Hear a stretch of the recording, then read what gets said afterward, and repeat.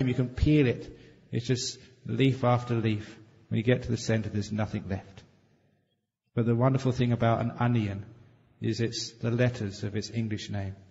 An onion, it goes on and on with an I in the middle. Onion, on and on with an I in the middle. So, with the conditioned and the unconditioned, you let go of the conditioned more and more and more and more and more. Let go of all the forms, the created things, till you go to the uncreated. Go into the middle of things. So every time you see the lotus petal, it is conditioned phenomena. Even the Buddha said the jhanas, they're not the unconditioned, but they're getting very close. All the petals are conditioned phenomena. When you peel them all off, in the center, emptiness. Okay, when chanting the homage to the Triple Gem with closed eyes, I get into a sensation of into a space. Please advise if this is wrong. This is especially so when I focus at the nose while chanting. Amazing, the first Malaysian man or woman in space. You don't need to go to NASA. You know, you have this space tourism these days. If you're a millionaire or a billionaire, they can shoot you up into space. You don't need to go to NASA and spend billions of dollars being a space tourist. You can save all the money. In fact, instead of giving the 3 or 4 million, however it costs, to NASA or to the Russians, you can give it to Chandako Buddhist Lodge. And I will send you into space. You can be the inner space tourist in Chandako Buddhist Lodge. For a very cheap price. All you need to do is to chant the Triple Gem, and with inspiration, close your eyes, you get the sensation of space. Very good. This is not wrong, you're enjoying it. Great, well done. Next question. When I sit and bring my attention in front of me or within, I can feel and perceive the body erect and some chi sensation surrounding the body. The pain reduces. I tend to use this as a preparation before observing the Buddha. Is this correct? Yes, it's good. So, paying attention in front of me or within, you can perceive the body erect, some energy in the body, because when you let go, the energy starts to flow, the pain reduces, and it's a great way of preparing the body. That sounds good to me. Next question coming up soon. Dear Ajahn, in stage 4, full sustained attention in the breath, quoted from your book, The Basic Method of Meditation, what do you mean when the first sensation of in-breathing arises? Could you kindly elaborate and give examples? Could you also kindly describe your way on stage 4 in details? When you let the breath disappear, do you purposely stop breathing at all? Lastly, when the breathing disappears, the mind is now taking the mind as its own object. Is this object the disembodied beauty? Yeah, it's quite simple. When you get more mindfulness of the breath, it's not just going in and going out. The breath starts to get more details. A simile I gave in the very beginning of this retreat is very helpful. If you go from the light outside into the dark, late at night, you can't see anything at first. All you can see is shapes. Maybe you might know it's a pillar or a man, but you don't know which man it is. After a while, your eyes accustom itself to the darkness. You start to see more of what's out there. More details become apparent. So you can see which man it is, whether young or old, whether it's a monk or a lay person. The details soon fill out. In the same way, when you start watching the breath, all you can see in and out, that's all maybe. As the mindfulness gets brighter, you see more of the breath, you see more detail. It's not just in and out, it's beginning the in-breath, right to the very end. You see more. It is natural. It just happens all by itself. In the same way, when you were walking meditation, in, out, left, right, after a while you start to see all the feelings of one foot moving. From the left foot moving from where it started to where it's finished, there's a flow of different sensations. You become more alert, more mindful. Like when you're in the dark, you start to see more. It's a natural progression of growing power of your mindfulness. As you start to see more of the breath moving, in breath, out breath, you can actually notice just the very initial stages. Just when the in-breath starts. Just like the first stage when your foot lifts up. You can notice that. As the mindfulness gets stronger. What happens next is because the mindfulness gets stronger and more still, that breath going in and going out is just so beautiful after a while. It's accompanied by this feeling of joy. It's a beautiful breath. It happens quite naturally. Your mindfulness is getting strong. Whatever you see looks more beautiful. As I mentioned, with superpower mindfulness, even the flowers in front of me, they glow in their colours. They're not just ordinary yellows and whites. Incredibly powerful and deep colours. You're not adding that. The colour's not in the flower. You're actually seeing it more fully because of your mindfulness. Sometimes it's like you're driving along the road and you realise your windscreen hasn't been washed for days. You can see things, but they're all dull. So you clean your windscreen of your car, and everything is just so sparkling in the sunshine outside. The windscreen of your car, being dirty, stands for the 5 hindrances. You've got 5 hindrances, you can only see dull shapes. When those 5 hindrances are taken away, what you see is sparkling and clear and energized. So this is what we do. We see more of the breath and it becomes more beautiful, more sparkling. It happens quite naturally that the breath disappears. It's not, the breath doesn't stop. You're still breathing, but you're taking your attention away from it. You don't notice it anymore.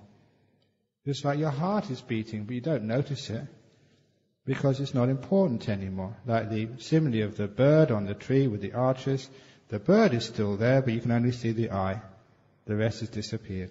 So you start with the full attention on the breath, and then it becomes a beautiful breath. You don't do it purposely, it happens naturally. Just like the lotus opening up, one leaf after another, you don't purposely get hold of those petals and pull them apart.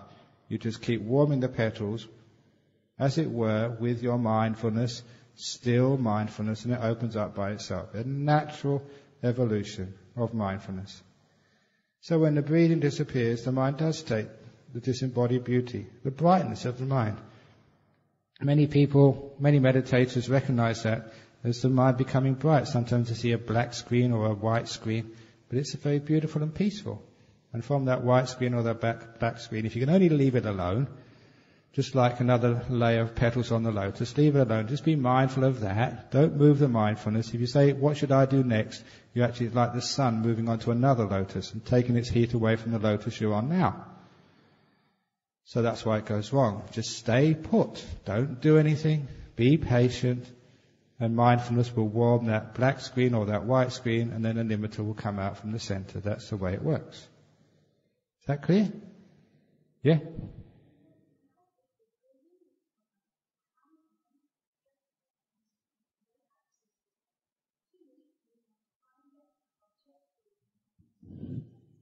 Okay, you're saying if the breath gets very refined, it disappears, should you find some object to focus on? No, you have the object to focus on. When petals open up from a lotus, they reveal the petal which is inside. So when the breath disappears, what's left when the breath disappears, that's what you focus on. The point is that when the breath disappears, you're not used to that sensation, you can't recognize it, you're not familiar with it. So you can't grasp it that easily. We're used to only focusing on things which are solid, which we can grasp. And when I say just what's left after the breath disappears, just focus on that. What am I supposed to do? It's the same that sometimes with new meditators I say, let go of the past, let go of the future, focus on the present. They say, what the heck is that? What's am I supposed to do in present moment awareness? What am I supposed to watch? The present. Yeah, but what is it? It's what happens when the past and future disappears. Yeah, but give me something solid. The point is, because we're not familiar with these refined things to focus on, it takes a while before, I say, what's left when the future and the past disappear? And they keep asking that question until they become familiar with that experience called now. Once you become familiar with it, you know exactly what it is. Then the mind knows what to focus on. It becomes so wonderful. Even like silence. No thoughts. Some people, they never noticed a moment when they weren't thinking about something. And so you do the space between the breaths. So the space between the thoughts, meditation. Because when one thought finished, another thought hasn't begun, you notice that. And you become familiar by what we mean by silence. And then after a while, when you know what we're talking about by silence, you can recognize it, you can actually allow it to grow. You can stay with it because you recognize it's a friend who you know all about. It's the same with what happens when the breath disappears. Allow that to be. Soon you become familiar with it. You know who it is. And then you can stay there as long as you like. But don't go anywhere else. The petal is opened. What you're looking at now may not be clear to you yet. Stay with it. It's just like another layer of darkness. You have to allow the eyes to accommodate to that darkness, and you'll see that what you thought was nothing there was actually a lot of beautiful things. Like when you go outside from a light room into a dark room, it takes a while to see what's there. First you think there's nothing. There is. Your mindfulness just has to grow that little bit stronger to see what's there when the breath disappears. So don't do anything, just wait. Dear Ajahn, I have heard of spirits who repeat their deaths, e.g. suicides, and are forever caught in an endless cycle, like the ghost who keeps on ringing the doorbell, wanting to get in the house. Is there any way to help these spirits? Does transferring merits help? Was it the spirit's karma to repeat that endless cycle with mega metta? Okay, what happens? Everyone's going to put mega metta on there now, so I better change it to, after mega metta, giga metta. That's actually the next stage up from megabytes to gigabytes. So I'm going to start writing on my book now with giga metta, sorry. And that we're going to change afterwards to giggle metta. To the Mahayana path. So if anyone asks you, is Ajahn Brahm a Hinayana monk, a Theravada monk, a Mahayana monk? You can say, Ajahn Brahm, he follows the Mahayana. Anyway, yes.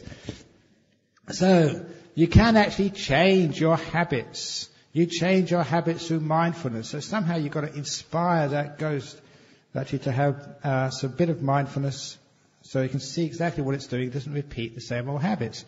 Which is why I've taught you, I'm not sure if you've done this yet, when you get up in the morning, you brush your teeth. Are you still brushing the teeth in the same corner of the mouth as you usually do? Don't be creatures of habit. You'll die. Don't always sit in the same place. Don't always do the same thing. Otherwise you're just a robot. So, if you're a robot, you'll keep repeating the old bad habits. Just like those ghosts or those suicides. With mindfulness, you see exactly what you're doing.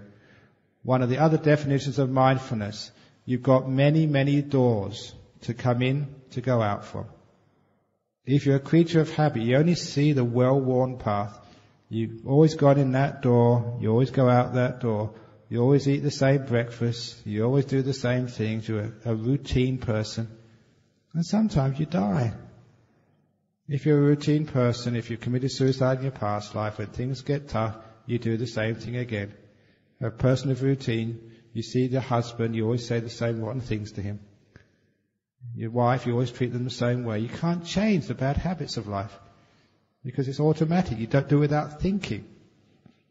However, when you have mindfulness, you have so many different opportunities. You can do things in a different way. You don't have to always repeat your past mistakes. So, develop a strong mindfulness and you'll find you'll be able to stop. Even if you're a ghost, you will not ring the doorbell more than once. You ring the doorbell, the mindfulness will come. What the heck am I doing that for? You don't have to ring the doorbell. You realize as a ghost, you can just walk straight through the door. Much more fun. It's just because of his old habit. The old habit was as a person who owned that house, he always had to have someone open the door to go through. That's why he can't open the door himself. So he's trying to get someone else to open the door for him. Just creature of habit. He's a ghost now. He doesn't need the door to be opened. He can just go right through. Perhaps we shouldn't tell him that because the owners of the house will probably be very upset at me if I tell that ghost, just go straight through, enjoy yourself. And the same with suicide. You don't have to solve the problem that way. In fact, you're not solving the problem. There's many other better ways to solve the problem. So, you have alternatives. Mindfulness gives you alternatives. Any question about that? If there is no self, why is there karma? There was once a monk, when the Buddha was teaching anatta, said exactly the same. And the Buddha blasted him. He said, you think you can outstrip the teachings of the Buddha, you stupid monk. Now, be careful, because there is karma on the stream of consciousness. The stream of consciousness has suffering, unhappiness, happiness as well in its process. Karma works on the stream of consciousness. It's cause and effect, that's all. So it's important that you make good karma in order for your stream of consciousness to be happy. Don't we say, may all sentient beings be happy and well? Your stream of consciousness is a sentient being. It's not a permanent self, but it is the being like life. Just as you wish loving kindness and happiness to all beings, you should wish it to your own stream of consciousness as well. Even though other people's consciousness aren't yours, you still wish them well. So you should always wish well to your stream of consciousness. Always make merit, even if you're an arahat, just out of compassion. If abortion is needed due to medical reasons, or is it true that bad karma generated could be reduced if forgiveness is sought before the abortion? Again, it's the intention there is important. In that case, some years ago in England, I was visiting my mother in England, it must have been about 4 years ago. I saw this in a newspaper that there was a woman in a hospital, I think she was in Wales somewhere, and she had twins inside her womb because of some medical condition. If she just went ahead with a natural birth, the two twins would certainly die, and so would she. And the doctor was saying, well, if we abort one of those children, the other one would live, and so would the mother. And so they had this ethical debate. Mostly the evangelicals were going, no, leave it to God. And the doctor was saying, look, if we leave it to God, the whole three of them will die. If it's God's will, okay, they'll die. But the other people said, no, look, it's better to save two people's lives, even if it means killing one. Because inaction is killing them. And the doctor, actually, while this ethical debate was going on in the newspapers, and I got really interested to see exactly how it turned out, the doctor just went ahead and aborted one kid. So the mother and the other child could survive. That is not bad karma. It's the best they could do. 3, also, is it true that if someone has done an abortion, forgiveness, Anguli Mala, he killed thousands of people, could still become an arahat. Forgive, let go. So it's not a huge thing. People do many more bad things. As I said, a husband who goes and sleeps with another woman, not his wife, makes much worse karma than a woman who has an abortion, I say. So, you men should feel very guilty, not just a woman. Anyway, 3. Also, is it true that the consciousness in the fetus could be asked to return again in the subsequent pregnancy before the abortion? Yes, it can and it does. One of my disciples had their first child. Actually, it was the